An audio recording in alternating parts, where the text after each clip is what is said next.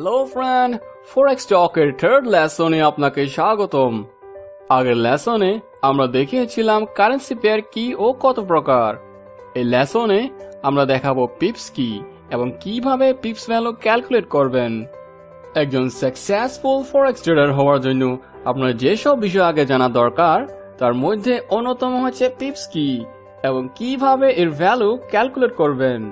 পিপ এর ইলাবোরেশন করলে যা দাঁড়ায় তা হচ্ছে পার্সেন্টেজ ইন পয়েন্ট এবং এর অর্থ হচ্ছে যেই কোনো এক্সচেঞ্জ রেটে দামের ভগ্নাংশের ক্ষুদ্রতম এককের পরিবর্তন। আর এটি সাধারণত কোনো কারেন্সি পেয়ারের দশমিকের পরে চতুর্থ সংখ্যার প্রতি এক একক পরিবর্তনকে বোঝায়। আর এই পিপসের ভ্যালু কমা বা বাড়ার কারণে আপনি ফরেক্সে লস বা লাভ করে থাকেন। জিনিসটা আরেকটু ক্লিয়ার করা যাক। সাধারণত বেশিরভাগ ক্ষেত্রে যখন কোনো কারেন্সি পেয়ার কোট করা হয় তখন তা দশমিকের পর চতুর্থ সংখ্যা পর্যন্ত ধরা হয়, কিন্তু কিছু কিছু ক্ষেত্রে এর ব্যতিক্রম দেখা দেয়, যেমন ইউএস ডলার, জাপানিজ ইয়েন এবং কিছু কিছু কমোডিটিস যেমন গোল্ড, অয়েল এবং গ্যাস। এই ক্ষেত্রে কোট করার জন্য দশমিকের পর দ্বিতীয় সংখ্যা পর্যন্ত ধরা হয়।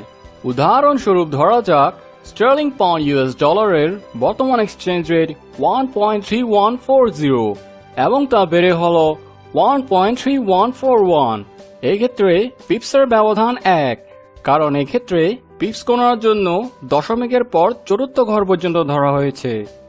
আবার ধরা যাক ইউএস ডলার, জাপানিজ ইয়েনের ক্ষেত্রে বর্তমান এক্সচেঞ্জ রেট 77.70 এবং তা বেড়ে হলো 77.71।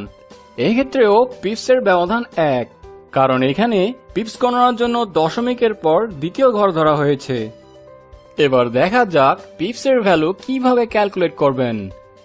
ধরা যাক স্টার্লিং পাউন্ড ইউএস ডলারের বর্তমান এক্সচেঞ্জ রেট 1.3140 এবং এক পিপ সমান যদি 0.0001 অর্থাৎ দশমিকের পর চতুর্থ সংখ্যা হয়, তবে আমরা 0.0001 কে 1.3140 দিয়ে ভাগ দিই এবং পিপ ভ্যালু পাই 0.0000761 স্টার্লিং পাউন্ড। এবার এর প্রভাবে ফরেক্স ট্রেডে কিভাবে লাভ বা লস হয় তা দেখা যাক। এক্ষেত্রে ধরা যাক 1 লাখ স্টার্লিং পাউন্ড সমমানের স্টার্লিং পাউন্ড ইউএস ডলার আমরা 1.3140 এক্সচেঞ্জ রেটে সেল দিলাম এবং আমরা হিসাব করেছিলাম স্টার্লিং পাউন্ড টার্মে পিপ ভ্যালু 0.0000761 স্টার্লিং পাউন্ড এবং ইনটু আমাদের ট্রেডের amount 1 lakh Sterling pound is equal to হয় 7.64 স্টার্লিং পাউন্ড বা 10 ইউএস ডলার। এবার ধরা যাক ট্রেডটি ক্লোজ হয় 1.3130 তে, তার মানে আমাদের প্রফিট দাঁড়ায় 10 পিপস এবং এই 10 পিপস লাভের কারণে আমাদের লাভ হয় 7.61 ইন্টু 10 মানে 76.10 স্টার্লিং পাউন্ড অর্থাৎ 100 ইউএস ডলার। এবার ধরা যাক 30,000 ইউএস ডলার সমমানের ইউএস ডলার, জাপানিজ ইয়েন আমরা 77.70 এক্সচেঞ্জ রেটে বাই দিলাম।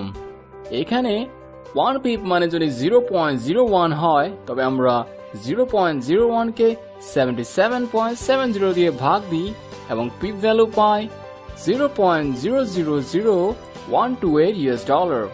সুতরাং আগের পিপস ভ্যালু ফর্মুলা ব্যবহার করে এর সাথে আমাদের ট্রেডের অ্যামাউন্ট 30,000 গুণ করি এবং আমরা পাই 3.86 ইউএস ডলার বা 300 ইয়েন। অর্থাৎ এখানে এক পিপ ব্যবধানের কারণে লাভ বা লোকসান হবে 3.86 ইউএস ডলার বা 300 ইয়েন। এখন ট্রেডটি যদি 10 পিপস কমে 77.60 তে ক্লোজ হয় তবে আমাদের টোটাল লস হবে 38.61 ইউএস ডলার বা 3000 ইয়েন। উপরোক্ত উদাহরণে পিপসের ভ্যালু ব্যাখ্যা করার জন্য আমরা 1 লাখ স্টার্লিং পাউন্ড ও 30,000 ইউএস ডলার ব্যবহার করেছি, যা আপনার কাছে বিশাল অঙ্ক মনে হতে পারে, বিশেষ করে আপনি যদি ট্রেডিং এ নতুন হয়ে থাকেন। ঠিক এইখানে আরেকটি গুরুত্বপূর্ণ টপিক সামনে চলে আসে যার নাম লেভারেজ, যা আমরা আমাদের নেক্সট লেসনে আলোচনা করব। আপাতত আমরা ধরে নিতে পারি যে আপনি এখন বুঝতে পেরেছেন পিপস কি এবং কিভাবে পিপস ভ্যালু ক্যালকুলেট করতে হয়। আমাদের এই ভিডিও লেসন এইখানেই শেষ। এই ইনফরমেটিভ ভিডিওটি তৈরি করার জন্য আমাদের হেল্প করেছেন প্রফেশনাল ফরেক্স ট্রেডার অমিত চাকমা। ফরেক্স সংক্রান্ত যে কোনো সাজেশনের জন্য ওনার সাথে কন্ট্যাক্ট করতে পারেন। আর ফরেক্স ট্রেডিং এ আপনার নলেজ আরো বাড়ানোর জন্য আমাদের নেক্সট ভিডিও দেখুন লেভারেজ কি এবং কিভাবে লেভারেজ ব্যবহার করবেন।